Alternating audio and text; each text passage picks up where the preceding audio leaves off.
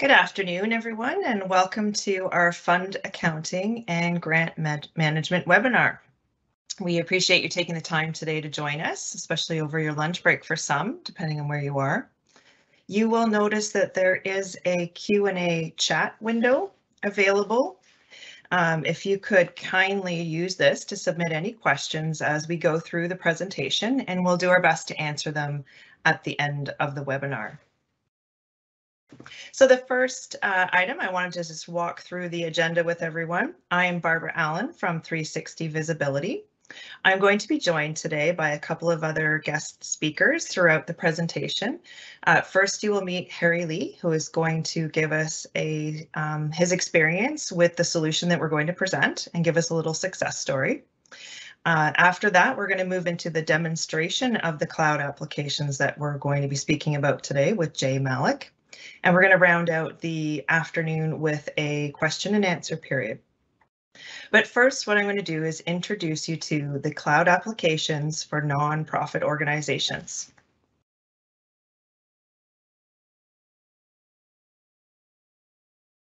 Okay, we would like to hear a little bit about you first. So using that Q&A window, if you could just drop in there what type of organization your nonprofit is. We'll give everybody a few minutes to do that, and then we'll move on. Okay, so we see a couple, social services, governmental agencies. Any other types out there? It's always nice to know that you're in good company. All right. Well, thanks for sharing. We'll move on. And feel free, if you're just joining, feel free to answer this question in the question and answer window. Okay. So a little bit about 360 Visibility before we move on. Just wanted to share with you who we are and really what we do. So we are a Microsoft Gold Cloud Solution Partner. And what we do is help organizations transition to the cloud, and then we continue to support your growth. Our key areas of expertise are Microsoft Dynamics 365, including Business Central, which we will be speaking today, sales, or what used to be called customer relationship management, Microsoft 365, everyone should be familiar with those tools. That's your Outlook, your Excel, etc. And we also offer services around managed Azure and cloud security.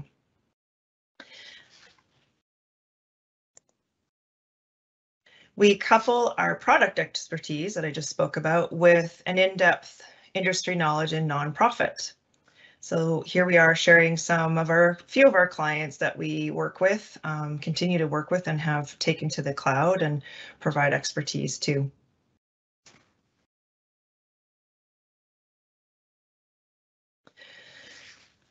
So a question again to everyone, you don't need to answer this, but how many tools or applications do you use on a day-to-day basis to get your work done?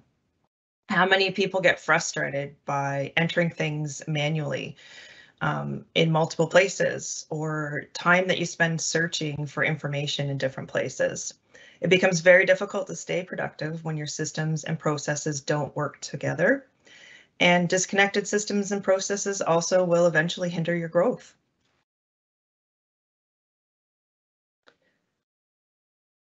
This is where Business Central comes in. So Dynamics 365 Business Central pulls together all your tools, your processes, and tries to basically simplifies and better manages financial operations.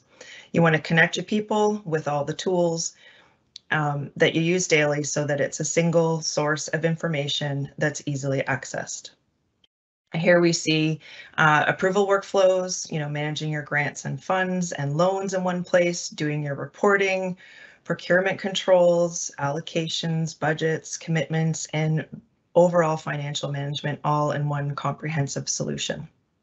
And this is what we're going to dive deeper into today.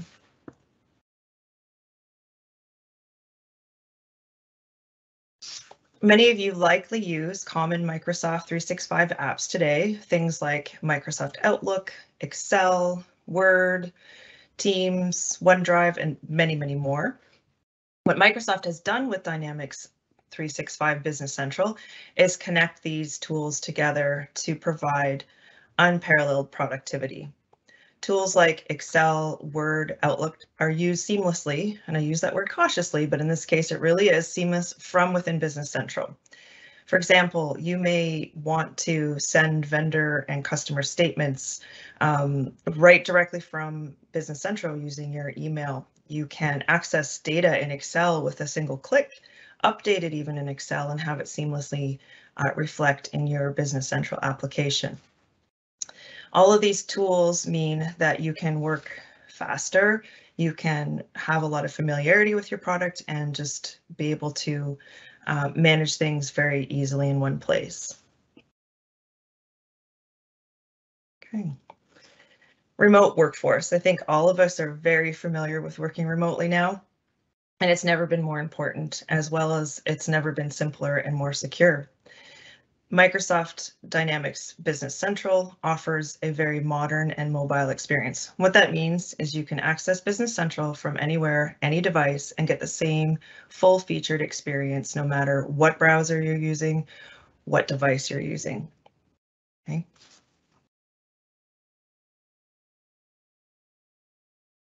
We talked about how frustrating it is to use many tools. What about the impact of information being spread across those tools, whether it be spreadsheets, emails, other systems, etc.? That information might be different in each place, which is going to cause a lot of grief trying to reconcile it and bring it together. How many times has the inability to find and balance information caused reporting delays or issues with grant applications and fund reconciliation?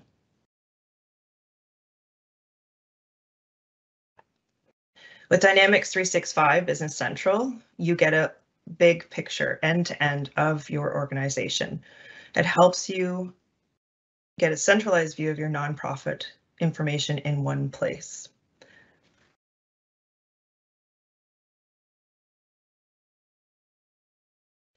Keep your goals on track and how you are measuring against them. Built-in analytic tools such as Power BI, which is something you may or may not have heard of as well, and intelligence insights are baked into the product itself. You will always be able to put your finger on where you stand with your mission progress.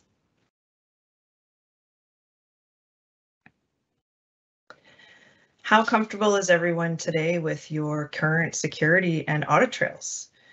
Internal controls that are manual are very easy to manipulate and really hard to trace. With Dynamics Business Central, you have a very secure platform for audit control. It improves your productivity, and you get more done with automated workflows, audit trails, and an enterprise level security. Features like fund control, encumbrance accounting also provide concrete rule-driven internal controls that you can rely on.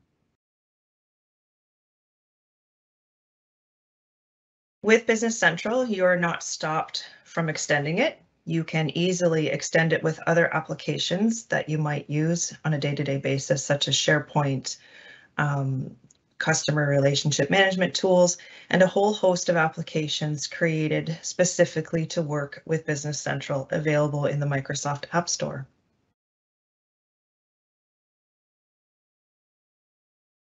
So that ends our overview of Business Central. So with Dynamics 365 Business Central, you really are aiming to connect your organization and enable them to make smarter decisions. And again, maintain that flexibility in a secure system to grow.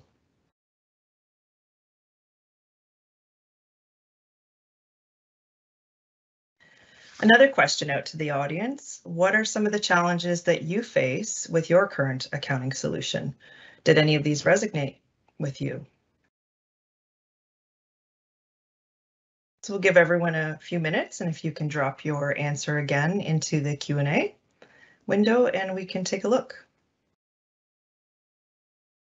Anyone out there with challenges that are similar, challenges that are different? We'd love to hear from you. Well, as we go on, if anything that you want to share, please pop it into that chat. And again, any questions as we go along, we'll collect an answer at the end. Okay. Next, I'd like to introduce Harry Lee, Controller at the United Church of Canada. He is going to share with us his story and experience with moving to Business Central with fundamentals.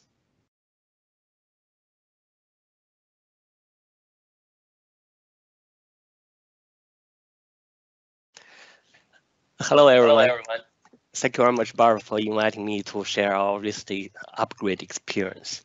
Just a short introduction. My name is Harry Lee. I'm the controller in the General Counsel Office of the United Church of Canada. The General Counsel Office basically supports the mission and ministry of the communities office and regional councils across Canada. My main responsibility include overseeing the ERP system, the day-to-day accounting operation, and also looking after the financial reporting and analytic needs for the senior management.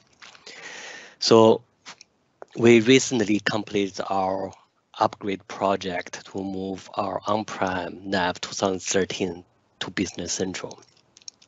So we were using the on-prem version of 2013 for a long time, and it was long overdue for an upgrade. And in our case, the organization already invested heavily in Microsoft product, such as SharePoint, Office 365, Power Portal, and Power Automate, such and such. So continue to use the NAV product was an easy choice. But the main dilemma was kind of between whether to continue use the on-prem version of the NAV or whether to use the private cloud or public cloud. I think one of the big challenges we were facing is just on top of all those common challenges Barb shared earlier, is we had lots of customizations done to our old system. But some of those functions are still required, but like some weren't. So that's why we spent lots of time with 360 visibility, even before the project actually started. So they did a comprehensive feasibility study to kind of help us analyze our functions and then identify which function could be handled by the out-of-box functions now or from other apps available in the Microsoft App Store, or other functions could be automated. So that was quite a useful exercise. It took a long time, but now thinking back, it's really worth the effort. So I think another the next topic I want to cover a little bit is why we choose 360 as a partner. I think, as I mentioned earlier, it's more like during the initial feasibility study period, we were quite impressed about the approach 360 visibility had taken. So basically, they are not simply selling the product to us, but on the other side, it's more like a collaborative approach, kind of guiding us through and keep asking the questions, why you need this and why you need that, and how about this? We really appreciate those kind of questions. It helps us thinking out of our box and making the final decision. But in terms of the main objectives we were looking to achieve, even before we made the decision, is one, we really want to benefit from the continuous update or upgrade from the cloud solution. And that's a big game changer compared to the old on-prem solution. I'm sure everyone from here must be familiar with the traditional major upgrades cycle every 5 or 6 years, which I'm an accountant, but to be honest, I really don't like that experience. Every time we have to even put that decision, it's a tough one. But this is one thing really attracted us from the cloud solution, is the idea of keeping the update happening in a smaller chunk all the time, so we could avoid that major upgrade cycle. And also another big reason we are looking to upgrade is to really take advantage of the current or up-to-date reporting tools. one thing we really wanted to explore is the Power BI platform from Microsoft. Traditionally, the organization was using Jet Report extensively, but there are a few key changes made us want to explore other solution because the BC license is not cheap. So, and after the analysis of our user or what user does in the system, we really don't need to get license for all users just for reporting purpose. That's why we want to look into the Power BI report solution. It's basically kind of a new idea of doing report, moving from the traditional way is a finance department or accountant prepare and draft report and then deliver it manually. But the Power BI one is more like a on-demand and a self-serve model. But however, as you know, there are lots of challenge if you want to report to the on-prem data source. So that's one of the big decision criteria why we want to move to the true cloud. And also other objectives we have, we want to streamline the system integrations and business process. I'm sure other organizations, you all have the similar experience. There are different data silos across the organization, and integration is really the key requirement to make sure all the systems are talking to each other on a timely basis. So then your report could cover everything needed. So it's not different units getting different report. So that's one benefit we were able to realize from the Business Central is we are able to move away from third-party middleware or ETL tools and then really leverage the investment we already had with Microsoft, like using their Power Automate platform to replace our past integration needs. And also the other obvious benefit of moving to cloud is we want to reduce the in-house server maintenance and the hardware and also the data backup. And after all, another reason we really like about moving to cloud solution is we can leverage on the sophisticated security platform from big vendors such as Microsoft. So that's kind of are the objective we were trying to achieve at the beginning of the project. So, but then the biggest challenge we had, and I'm sure all the not-for-profit or charity organization probably has the same challenges about the fund accounting. So it's easy to find the software as do the regular accounting needs for profit, but in our case, we were using the fund accounting, in particularly like the dimensions and also the due-to-due form. I'm not sure if everyone is familiar with the due-to-due form concept. So basically, in our case, we manage hundreds of projects. So basically, each of those projects needs to maintain an independent set of trial balance on its own. That means whenever there are transactions happen across the fund, we need a mechanism to track the due-to-due form for the liability and asset part. So that was a big challenge and hold our upgrade initially because the cloud concept was relatively new and there really weren't too many options available. And that's where we found the solution from Tangi Cloud. It's pretty much out of box, is able to handle all our needs.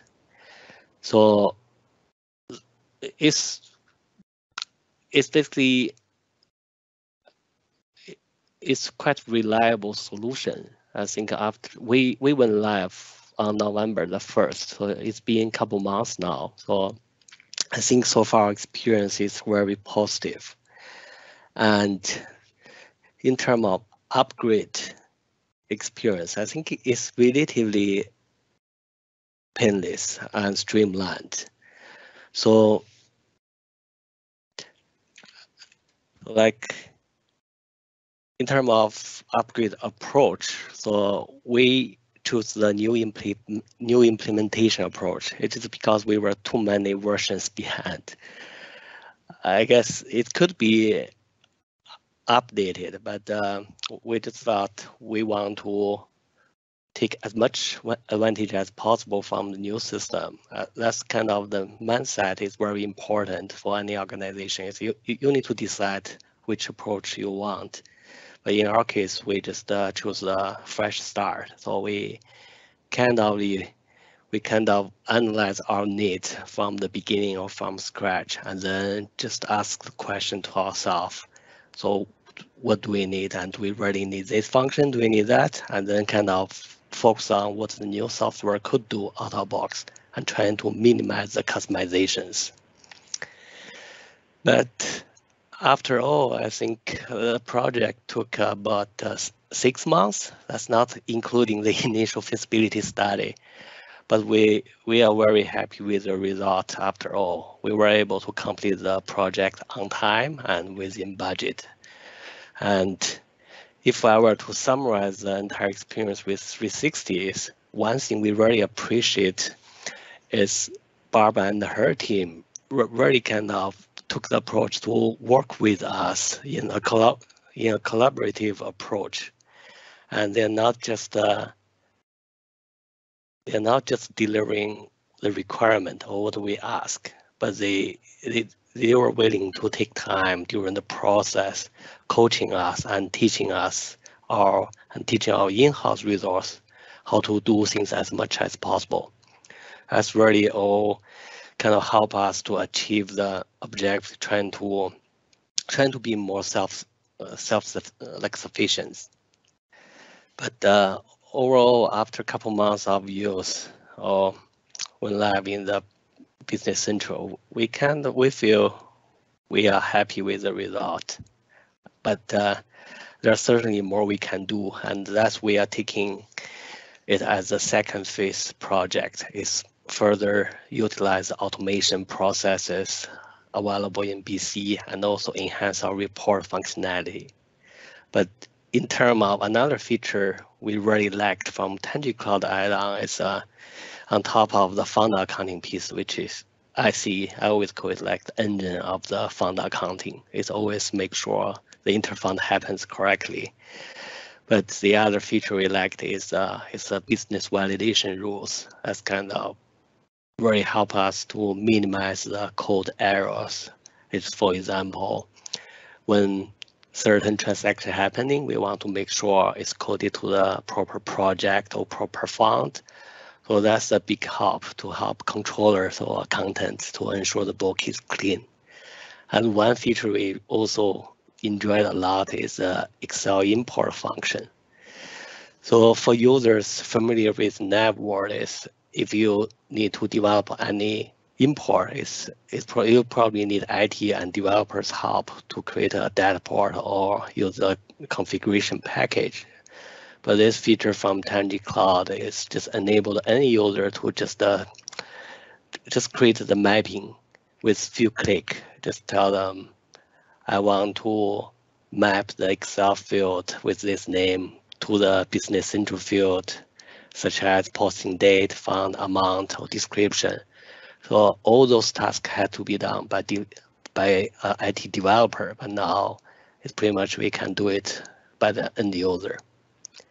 So yeah, that's pretty much our experience. But overall, we feel really glad we made this decision. And thank you very much, everyone. Thank you, Harry, for sharing your experience with us and all your kind words. And I hope a lot of those challenges that you went through resonate with the audience today. I know you hit on a lot of the key points that we're about to see in our next section of today's webinar.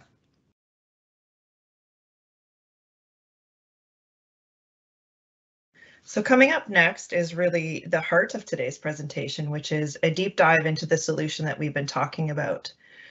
I'm going to introduce Jay Malik, who's going to take over from here and walk us through some of the key solutions to some of these challenges via the Business Central product.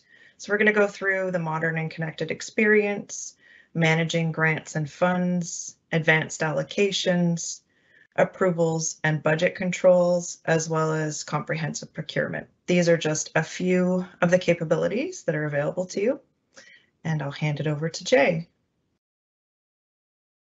Okay, thank you. So thank you, Harry. Thank you, Barb. Yeah, it's always exciting to hear from customers like Harry and obviously having projects succeed.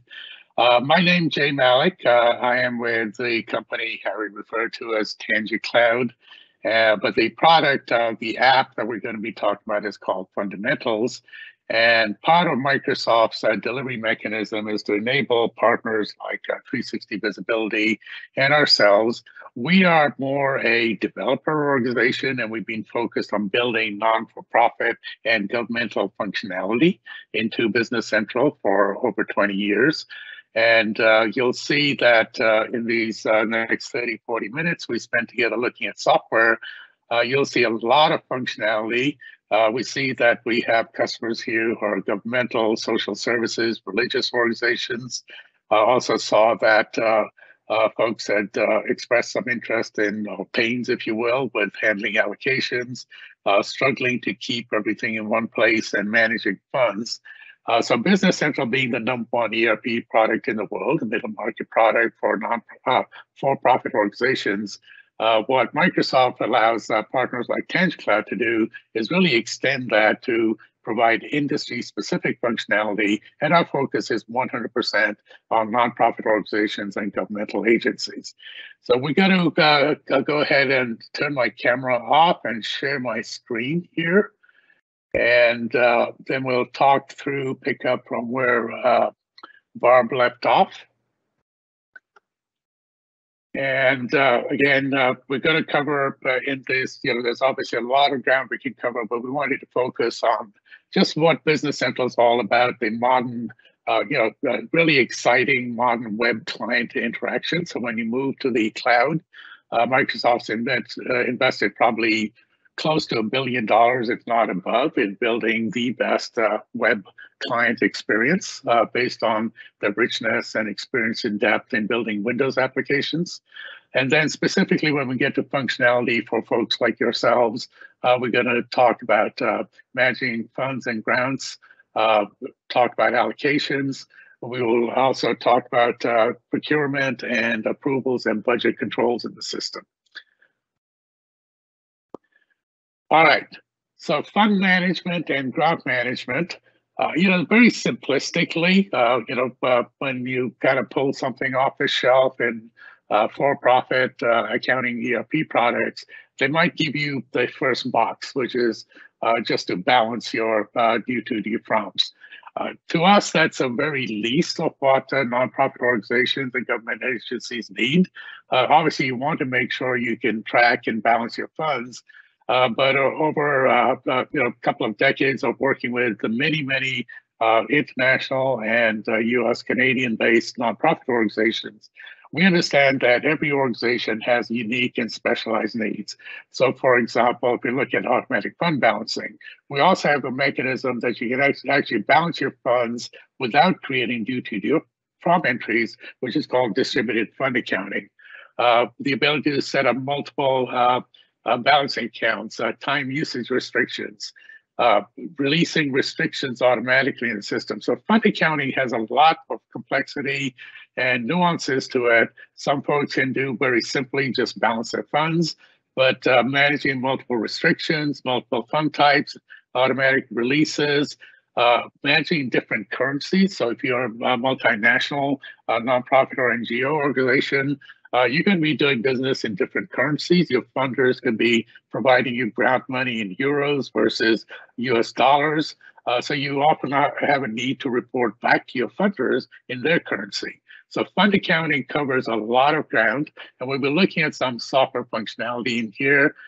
But let's also talk quickly about grant management, which goes sort of hand in glove. So funds are ways we get money from folks. Grants are obviously specialized nuances of how we receive money from granting agencies, be they federal, state, private, corporate, donations, etc.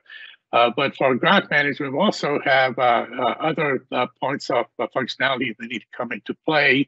For example, I have a grantor and they allow me a 10% indirect cost recovery rule or a 5% recovery rule for labor versus 11% for travel, etc. So the ability to build in indirect cost recovery rules.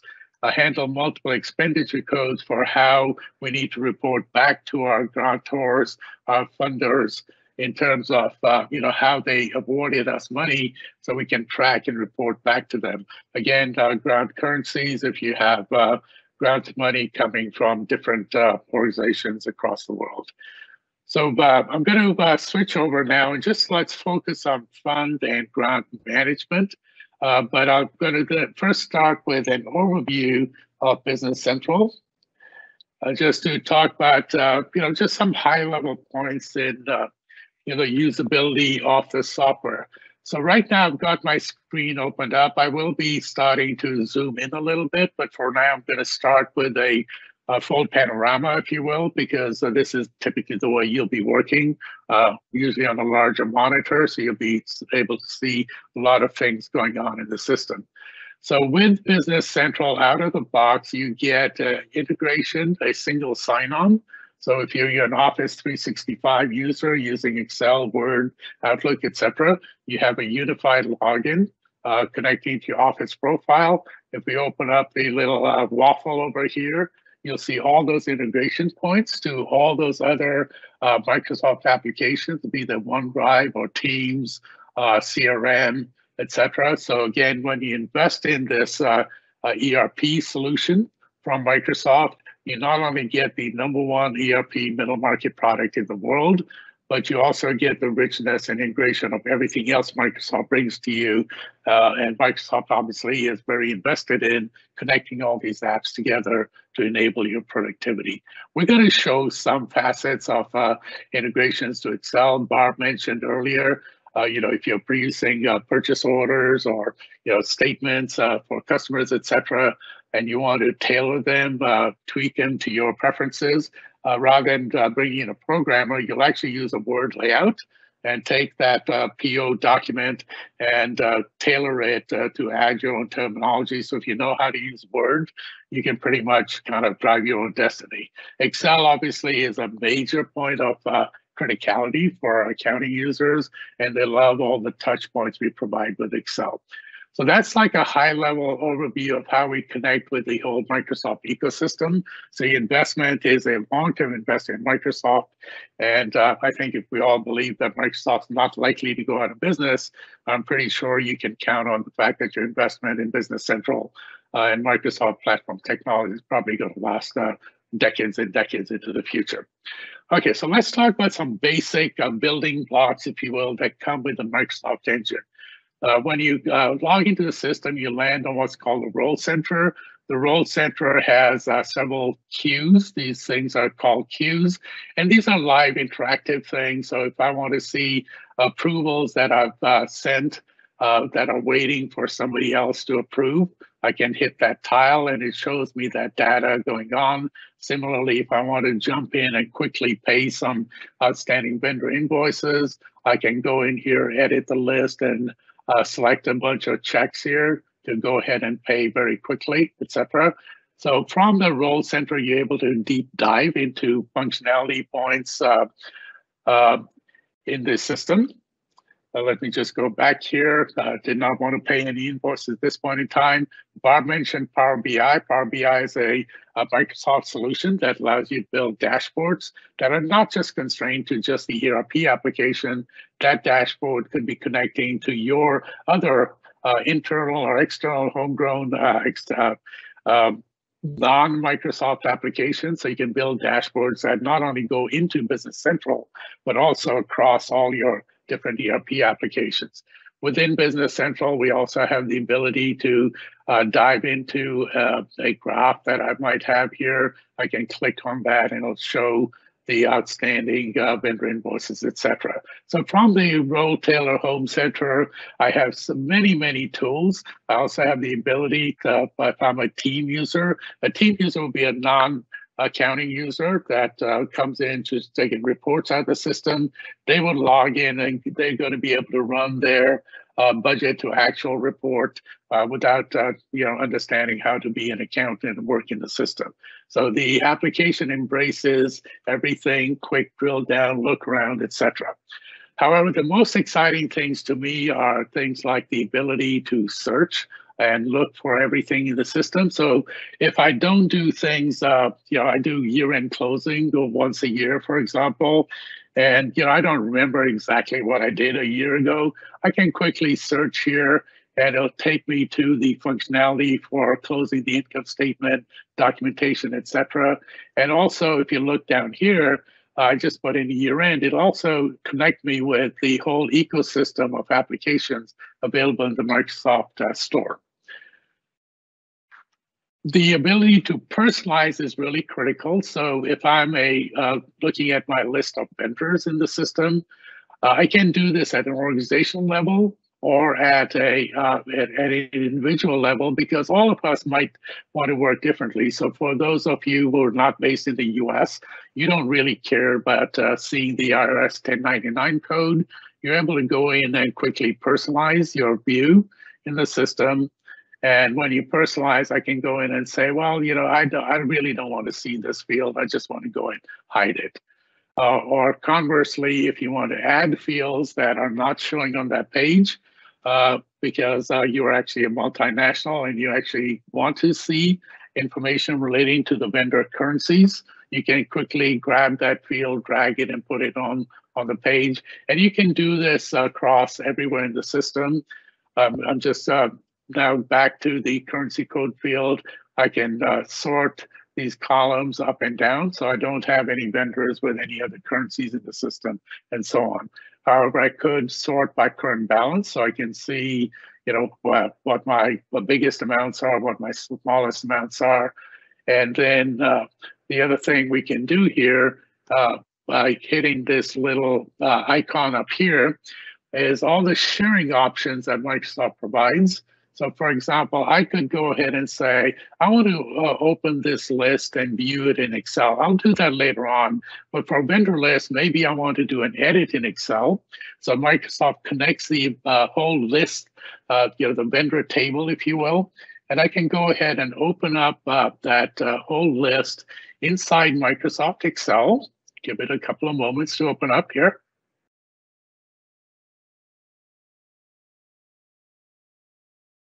And you'll notice it's going to show me that whole list of vendors coming up soon. It's opening up my Excel, connecting to my Office 365 account in the system. So oftentimes when we're managing data, setting things up in the system, this is my entire list of vendors. And you notice my 1099 code here. Yeah, so let's say I have a whole bunch of vendors and I really wanted to, I forgot to put in my 1099, sorry, for our Canadian friends here to bother you with 1099 codes. So I'm just picking a simple field that I know is not going to cause a lot of pain in the system.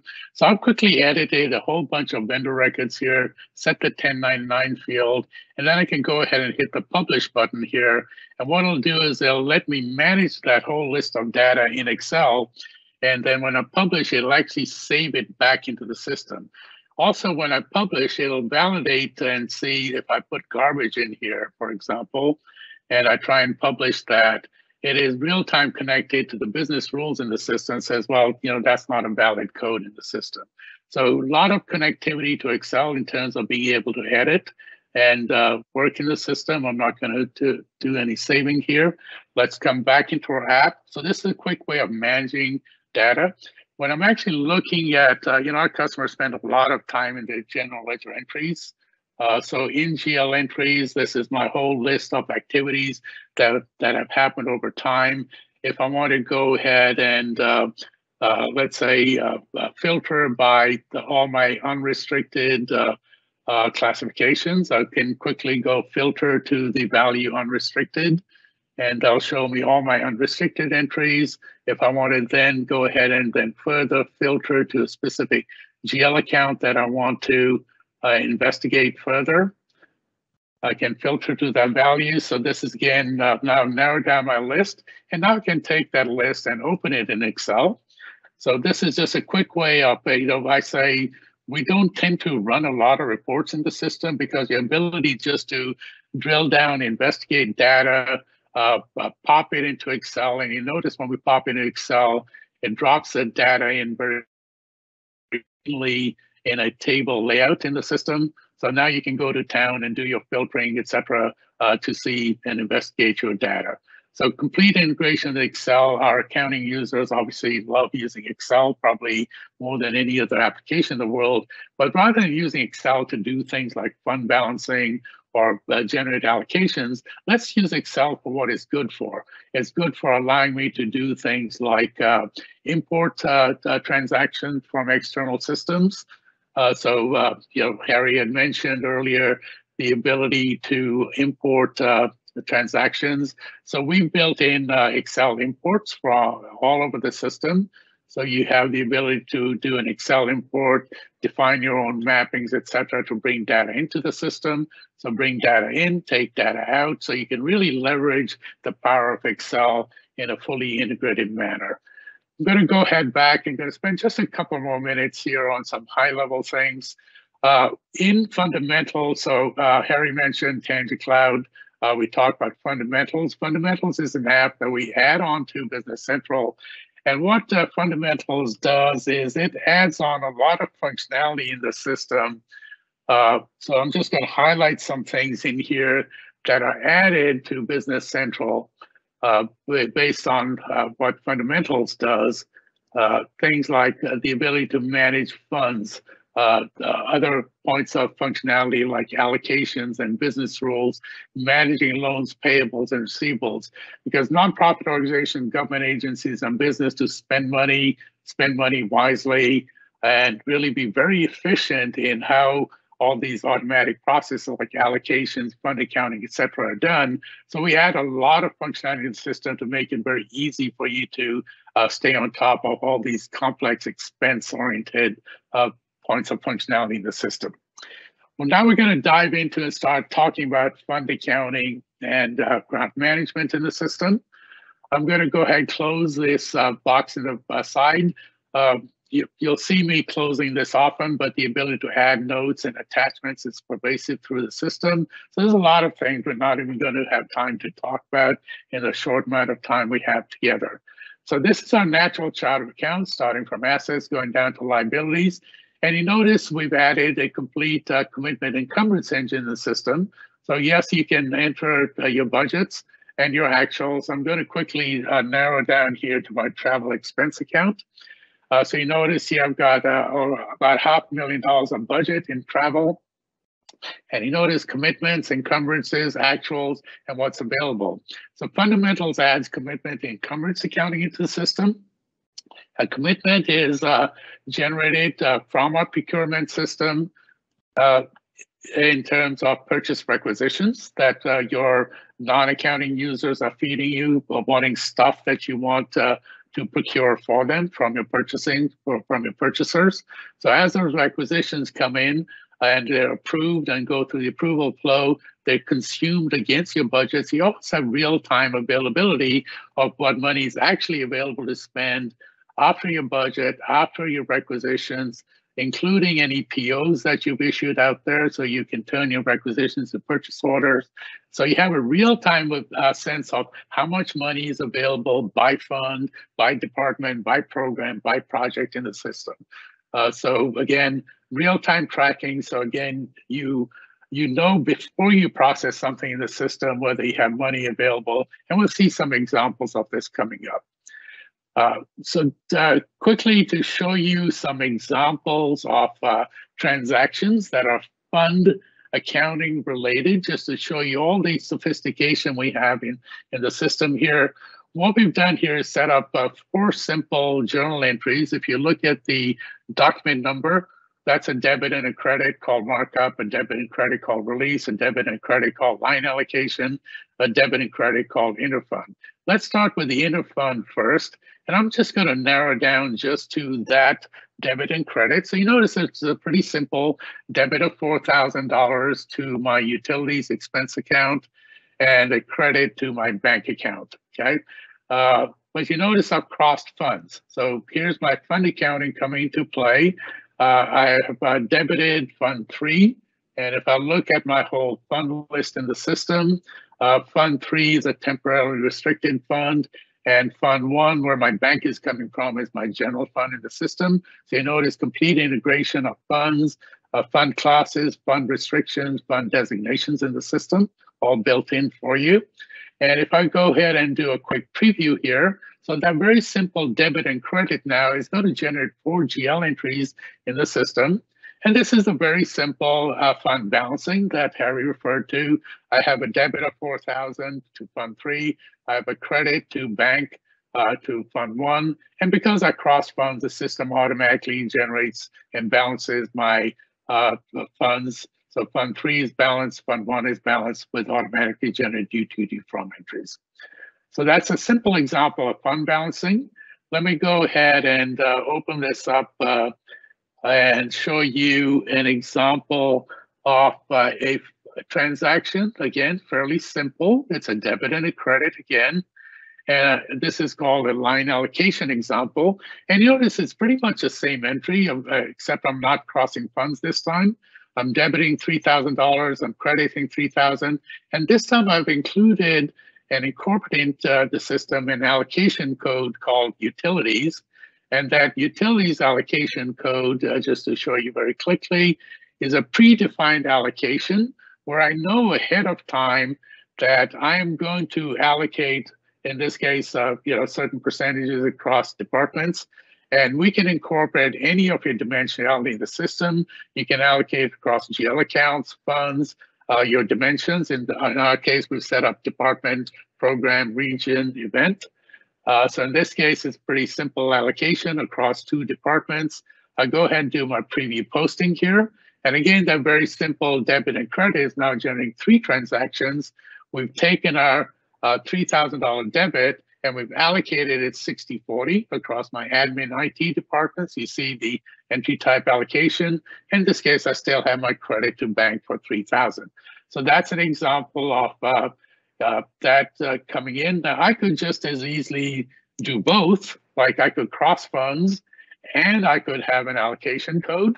So notice I'm doing that. Now, if I do a preview posting, again, the system's going to go to work for us and say, okay, well, not only did you do an allocation of 1,800 and 1,200, but you also cross funds. So I'm going to generate allocations and do fund balancing for you.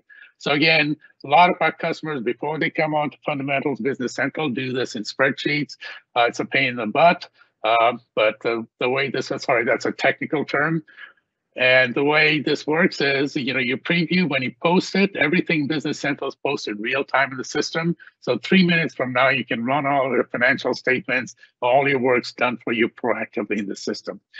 A couple of quick other examples. I'm going to show an example of a markup allocation. So we're talking fund accounting as well as allocations at the same time here.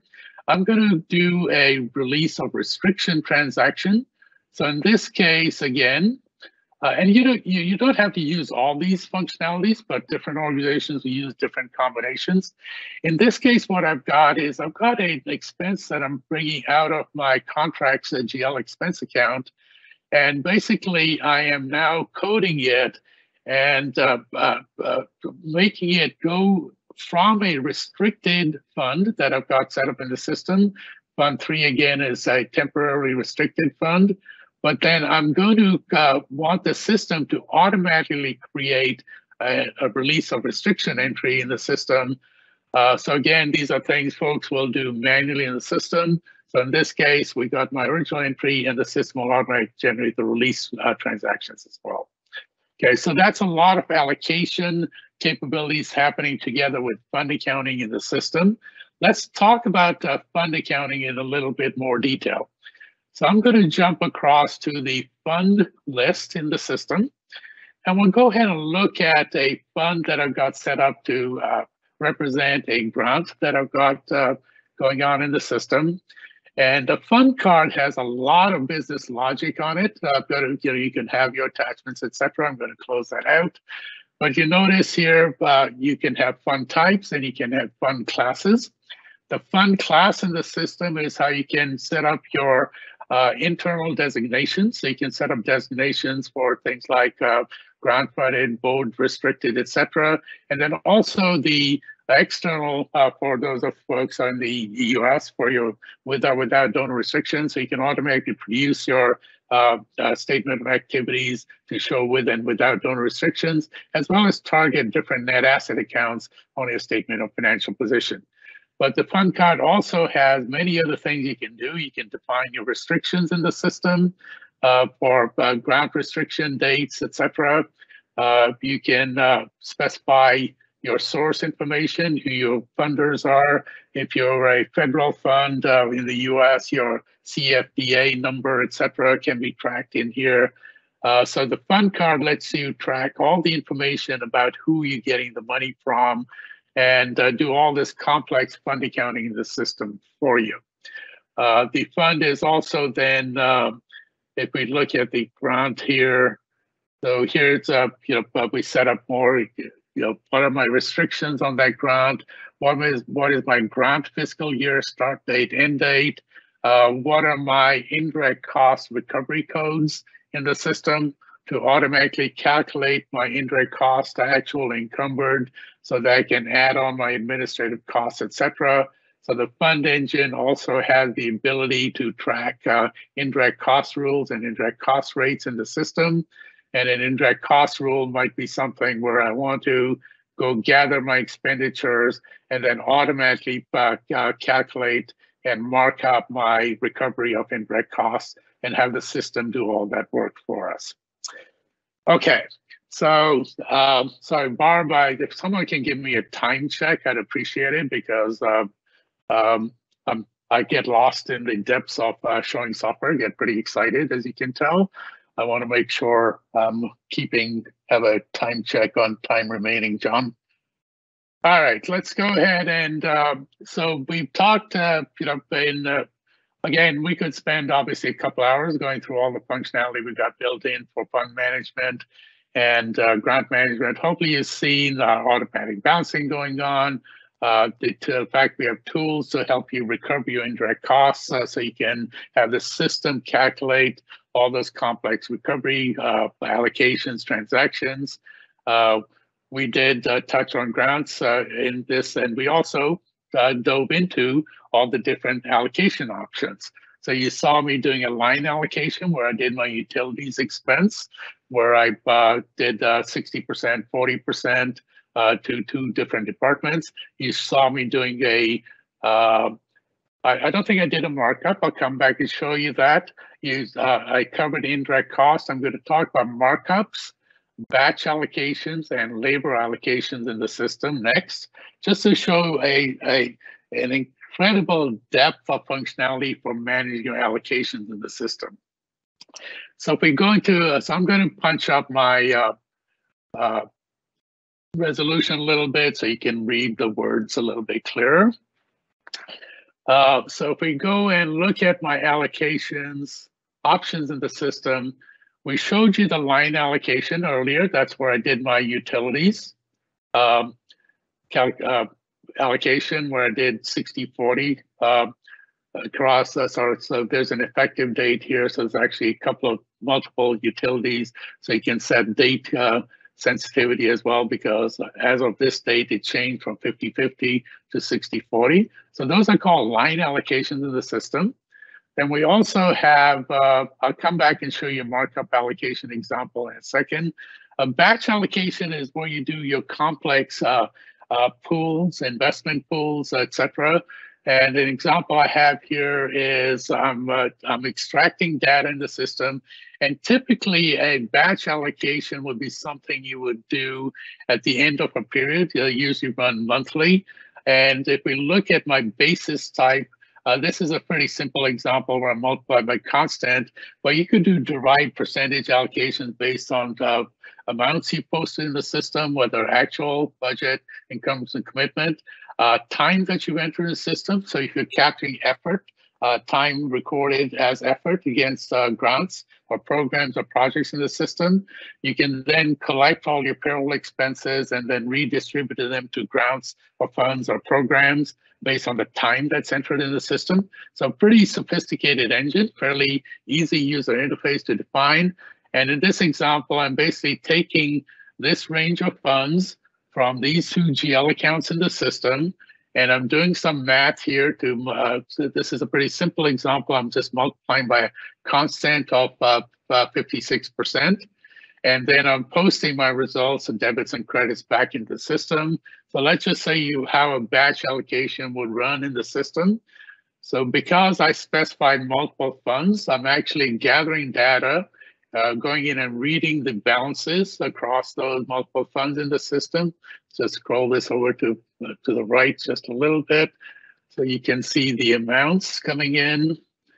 Let me punch this down just a tad so you can see a little bit more going on. Okay, so you see the amounts. I extracted 100, 700, 1,500, 1,000, 2,000. A pretty simple calculation. I'm not deriving percentages, but here I could have derived by grant the number of hours that were posted by employees against the grant, come up with multiple percentages. Then I multiply these out by the basis amounts that are derived and post debits and credits back into the system. So this batch allocation can handle many, many very complex allocation scenarios in the system. I did have an example back here. I think I forgot to show the markup allocation. So again, back in my general journal, I had an example set up here of a markup, which I did not show earlier. And let me just filter down to just that debit and credit. So here's another fairly simple entry. I'm debiting $1,000 to my salaries and wages account. I'm crediting to bank. But in this case, I'm invoking a markup allocation, and a markup does something additional to what I did. So previously, when I did a line allocation, took the amount that I entered, and then it distributed that across here. But in this case, you notice my original entries are still the same, $1,000 debit, $1,000 credit. But in this case, what I'm doing is I'm adding 25%. And so this might be an example of grossing up for taxes, for example. So I just said, I'm going to gross up the payroll expense by 25%, and I'm going to post those additional debits and credits back into the system. So that's an example of a markup allocation. And we've talked about batch allocations and line allocations in the system. So I think one of your folks had mentioned that they have challenges in managing allocations. I dare say you're not going to struggle for opportunities to solve your allocations problems out of the box with fundamentals and Business Central.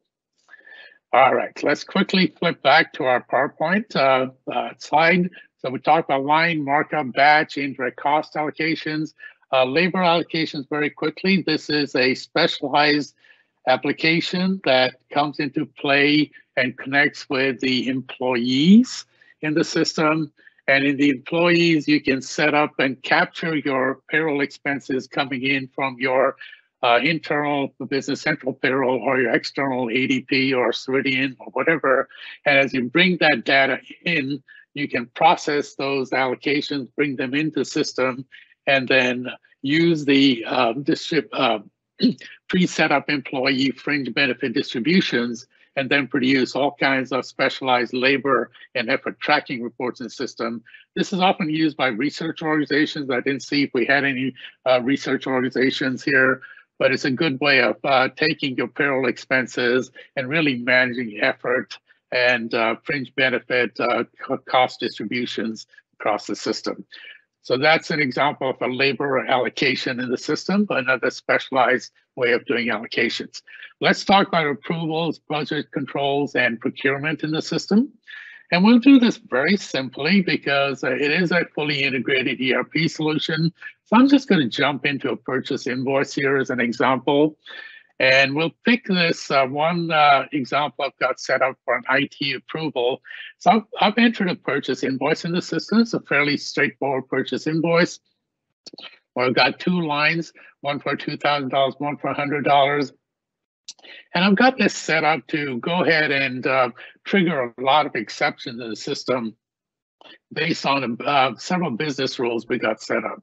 So if we go in here and take a look at review exceptions here, and look at the transactions that I've entered in my very simple purchase invoice, you'll notice I'm getting several exceptions coming up here. Okay, so I'm triggering an approval that this line, the first line has to be routed for approval to the IT department. And then I've also got here a budget trip where I'm saying I'm actually blown my budget. So what I've entered here is exceeding my budget, and this is a budget rule that we got set up in the system to say, you know, if I go over my budget in the system for this department, you know, it's triggered based on the department code on that line. Then please, you know, send a message to the user that I've triggered an exception. So if I take the admin department off of here and I just go IT department, I'm no longer going to invoke the budget rule in the system. You notice the line is not valid. I do my review exceptions. And now my budget is okay because I'm not actually tripping my budget exception. I'm going to go ahead and bump this amount up to $100,000 just to send some extra exceptions through the system. I do a review exception, check all my lines in the system, and you notice now I'm triggering several rules in the system. The first line is saying the $2,000 has to be routed to the supervisor. The $20,000, the second line has to be routed to the manager for approval. And then the entire document of $1 million is going to be routed to executive for approval. And the reason is I've set up some fairly simple defined business rules in the system. And this is the one that I triggered at the line level. Said if I'm a purchase invoice and I've coded a department called admin, and I can incorporate all kinds of business objects in the system in this to validate and edit. If I do the drop down here, you can incorporate all your dimensions in the system, customers, vendors, you know, anything that you enter in the system to trap who the user is. In this case, you notice I had two thresholds. So about $500, send it to manager, about 5,000, sorry, supervisor, about 5,000, send it to the manager. And I have different options. I can send it to the manager of a fund, the manager of a program or project in the system. I can send it to multiple people in a group of users so that you have a sequential approval flow going on in the system. So again, very simple, easy to set up, but the impact is pretty dramatic in terms of, you know, someone just entered a purchase quote, invoice, requisition, expense report in the system, and we've triggered many, many workflow approval rules automatically in the system for folks to approve before this invoice can carry forward. The approval rules are built into every transaction in the system. So if I jump back to my journal entry, I did not point this out earlier, but it's a payment journal, et cetera, in the system. You'll notice that all our batches have statuses on them, all our lines have statuses on them. So your approval rules can be incorporated to every transaction system. So the key thing is make sure the data is correct, it's within budget, it has been passed approved by department heads, program managers, grant managers, CFO, controller, whatever you want, and then you post it, it's done. All that approval work is done in the system up front. And then when you go back in and look in after the fact, your auditors are going to love this. When the auditors come in, you know, once a year, when you face up for all that pain and agony you're going to go through as a nonprofit or government agency, when the auditors come and say who did what. So you can just point and say, hey, you know, if I look and just look at all my things that happen in the system, here was a document, a transaction that happened, who approved that document, when, where, et cetera, in the system, and there's complete auditability and track in the system. Let's punch back to our overview. So we talked about approvals and budget controls in journal batches, in documents, line documents. You saw a budget approval rule as well in the system. Okay, so in the whole procurement, you saw me very simply go into an invoice. The key thing I want to point out very quickly is we've done, nonprofits and governmental agencies and business to spend money. So your ability to track very comprehensive purchasing flows from requisition documents through quotes, the ability to take requisitions that are coming to the system and have your procurement folks be able to make decisions like, how am I going to fulfill that requisition through a new PO, pull it out of inventory, put a quote out, put an RFP out in the system. So a lot of procurement enhancements built into the system for you. So that's a requisition, documentation flow. And lastly, just want to talk, Barbara talked earlier about connecting all kinds of folks, the ability to do fully integrated expense reports in the system, timesheets, as well as requisitions, so that all those folks who are not in your accounting department can feed you data, so you're not having to manually enter those transactions in the system. So with that, I'm going to wind up here and hand back. Sorry, I did want to show you that when those approvals are sent out, you get an email. Obviously, we turn off our Outlook, but the email will let you drill down back into the system and do an automatic approval. So this is Outlook integration built in, and I'm going to hand back to Barbara. Thanks, Jay. Thank you for the walkthrough and handing back. So we covered a lot of ground. Now we're going to open the floor to any questions that you may have. Well, not the floor, but the Q&A.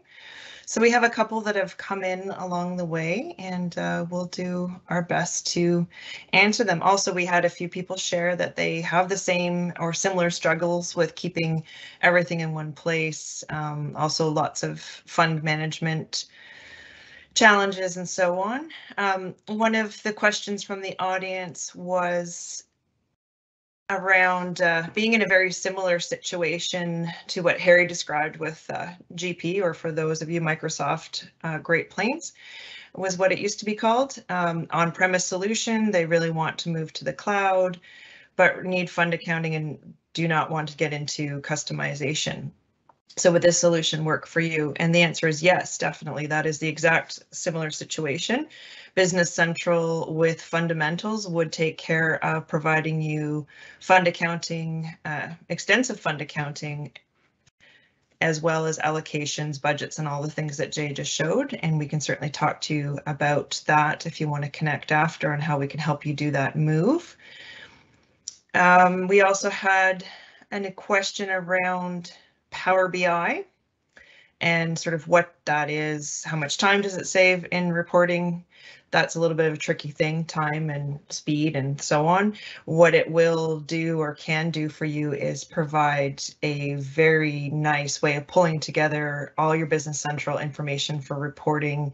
And if you use multiple Microsoft systems, such as customer relationship management, etc., you can pull all that data into one place. So if you're looking at either having memberships or donation information or other things that might be in subsystems, you can pull that together with Power BI and give it a very nice graphical skin on it, essentially. So it's wonderful for presenting to boards and memberships and different committees and so on in a very graphical manner. So that's also very powerful.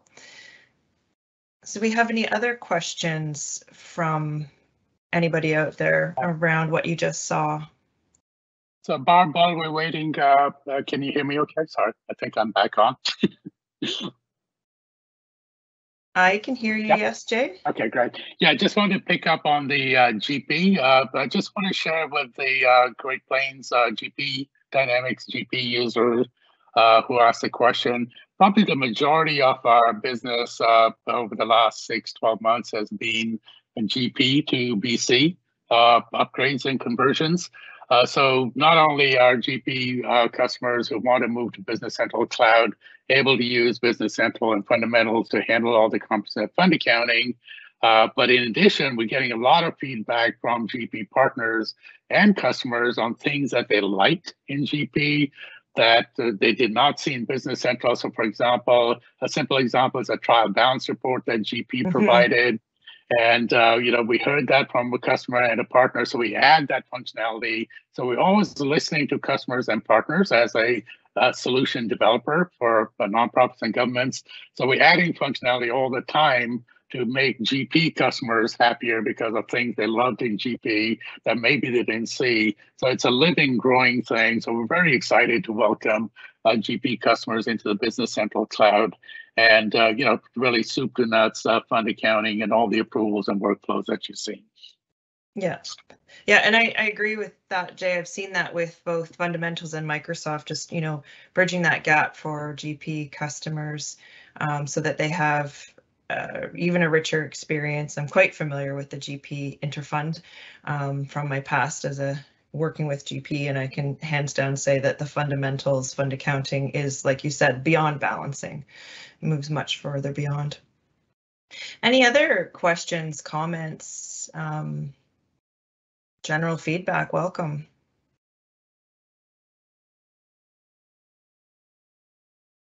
Give the audience a few more minutes in case there's anything you'd like to pick our brains about or discuss, have us answer. We can also connect with you directly, schedule a time if you have more in-depth questions. That's not an issue. Just checking my Q&A feed. Very good question. So the transition from QuickBooks, that's also a common transition that we do with customers as they want to transition. It is, as Harry described, it really is re-implementation. So there's a lot of change in terms of, for example, I think you looked at Jay's chart of accounts and he introduced the concept of dimensions. So that is a much more robust functionality around how you track information. So that's one of the things we spend time with. So we would start with looking at your requirements, diving deep into what you need, and then we can map out a project from there that essentially takes you from QuickBooks. We move relevant data like master records and balances and enough GL balances so that you can report for the last 2 years. And so we work through that scope with you in order to transition. And there's a lot of new functionality that you wouldn't have had access to in QuickBooks. So we take the opportunity to work through with you and collaboratively teach you how that functionality could be used and go forward from there. And also, we're also QuickBooks lovers. We've used QuickBooks Online extensively ourselves as different organizations. So we actually designed a lot of usability into our Fundamentals app based on our QuickBooks experience. So for example, I quickly showed you that Quick Pay feature. That is entirely a QuickBooks driven feature. Okay, in terms of easily being able to select things and pay them in the system. Also, the menu organization that we went, you notice we had vendors, customers. I know QuickBooks changed from vendors, customers to sales and purchases to kind of go back and forth. But a lot of our use of UI is based on QuickBooks. And because we use QuickBooks ourselves a lot, we're very familiar with the shortcomings of QuickBooks and the advantage you get.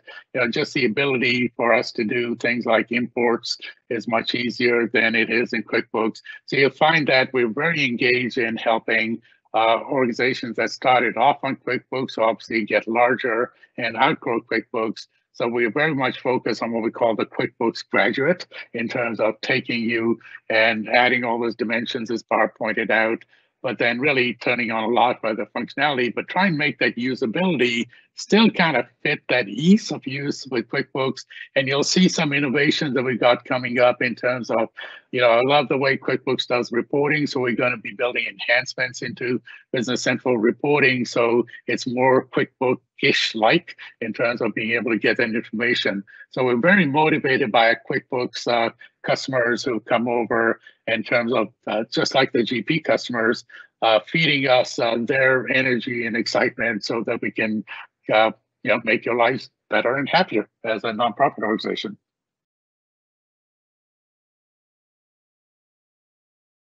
Thanks, Jay. Any other audience questions? Just scrolling through our Q&A. Yeah, so again, I'll pick up on the QuickBooks question again. I think, the comments Harry made earlier in terms of working with 360, sorry, I'll speak for you guys because I'll toot your horn for you, Barb. Obviously when you move from QuickBooks, you have a lot more power that's available to you. So you can decide to do a fairly simple lift and shift, if you will, just to get off of QuickBooks. But I think it definitely pays to engage in some advice from folks at 360 Visibility on what else you could turn off fairly easily. And I think the main thing there is to go into a phased approach so you can get off the old system, get some improvements in place, and then do a phasing of maybe you turn on approval 6 months to later down the road. So I think doing a phased implementation coming from QuickBooks, which is nice, but fairly simple-ish, right, in terms of functionality. So I think it's a good idea to do what Harry recommended as well, do a staging, because if you recall, Harry, they turned on certain features and then they wanted to turn on the advanced validations and business rules, etc. Okay, so it looks like we're not seeing any new questions flowing in. We'll just give it one more. The Q&A is still open, and Jay, if you want to just go to the next slide, we'll just wrap up. And first of all, I just want to thank everyone for joining us today and your questions and your feedback and taking the time. As a next step, feel free to reach out to the URL that's listed below and schedule a free consultation. Really, what this is about is just having us understand your unique requirements, giving you that one-on-one to dive into a little bit more details around Dynamics 365, Business Central, and fundamentals, and how it could work for you, and get into more details, like to answer questions like how would you transition from where you're from, how would you handle your challenges with fund accounting, etc. So we'll leave this slide up as we say thank you again. And enjoy your afternoon.